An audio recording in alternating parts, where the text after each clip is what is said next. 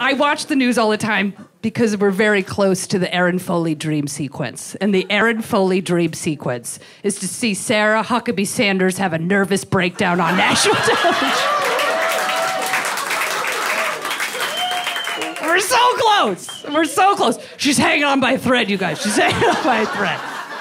She's hanging on by a thread. She looks exhausted. Just exhausted. And I don't know if it's from telling all the lies or the fact that it's hard to get rest because she has to sleep upside down.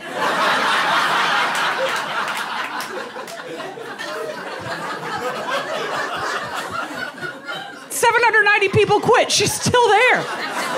She's still there. Why? We've all had crappy jobs. I remember living in Brooklyn in my 20s. I worked for Gray Advertising. It was an hour 20 commute. 3 subway cars. I had a flask in my purse.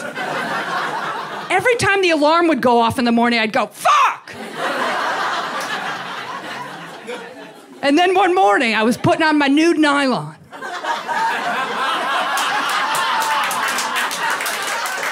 And I snapped. And I snapped. And I was like, no! No! And I never went back, never called in, nothing. Nothing. And we are one nude nylon away from seeing her have a breakdown on television. She has to know every time she gets to the podium, whatever she says is going to be refuted in 7 to 10 business days. So she's up there. She's like, you know what? The president does not know Stormy Daniels. He's never met Stormy Daniels. He doesn't drink Jack Daniels. He doesn't go out in storms. He did not pay her. He barely knows her. None of this is illegal. It's all fake news, fake news, fake news, fake news. And then about a week goes by. You know what? He might have met her. He might have met her. It's very hard to say. He's very popular. He meets tons of people. He's the most popular president in the history of presidency. He's in the Hall of Fame of presidency. Michael Cohen might have paid her. He doesn't know Michael Cohen. Here's the thing. Hillary Clinton, Benghazi, 30,000 emails, fake news. And then the alarm's going to go off and she's going to be putting on the nude hoe. And we're going to see it. I'm going to have a bucket of ice cream being like, yes! Hold my hair back!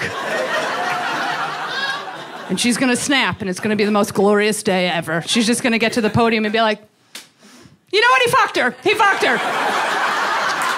He fucked her, and we all knew about it. We all knew about it. We all knew about it. And he paid her with campaign finance funds, which is illegal. The whole thing's illegal. And he knew about Flynn, and he's in bed with Putin, and he likes to pee on hookers and TSA agents. And you know what? I never wanted this job. I never wanted this job. My father told me that God told him for me to take this job. I never wanted this job. I hate my husband, I hate my kids, I just want to sleep with a woman. I've always just wanted to sleep with a woman. I just want to sleep with a woman, smoke weed, and be a librarian. That's all I've ever wanted.